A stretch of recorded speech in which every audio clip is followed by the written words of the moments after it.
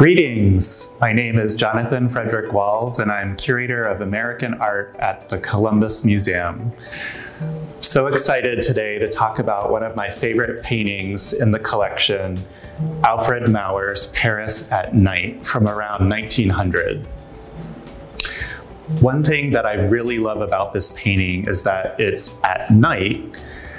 And if you think about how hard it is to see at night already, and then think about an artist trying to capture not only what he's seeing, but the fact that he's working in the dark makes it much more difficult for him to see his supplies and what he's working on.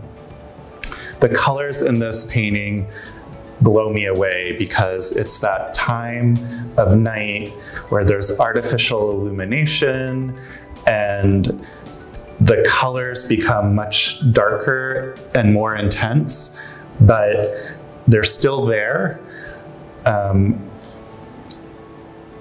He's using this really interesting palette of blue-green and red-violet and blue-violet that I find really unusual.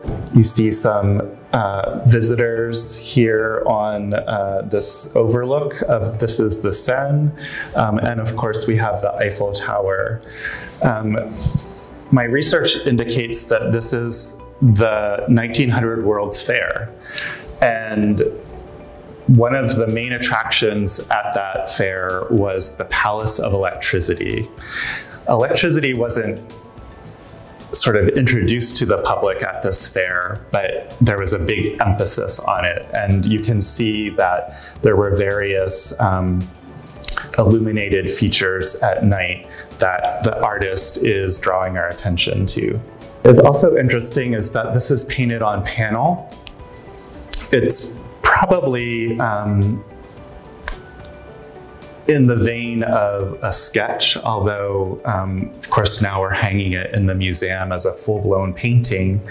The hardness of the surface gives it this really interesting way that the paint and the brush are interacting with the hardness of what Maurer is painting on.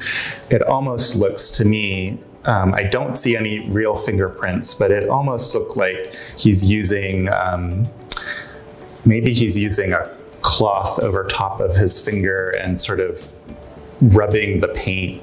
You see the panel coming through in various places, especially down here at the bottom.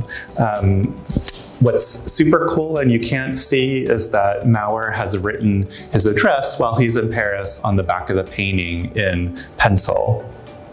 This is probably the closest that we have on view to the American artist James McNeill Whistler. Maurer certainly would have known about Whistler's work, and Whistler was famous for painting scenes at night, and in fact got himself into trouble and into a lawsuit about nocturnal painting of fireworks that was very well-known scandal at the time. Maurer is focusing on water and light, but really kind of diminishing the brightness of all of the colors to really enhance that feeling that we, like these beholders over here, are experiencing the city of light, but at night.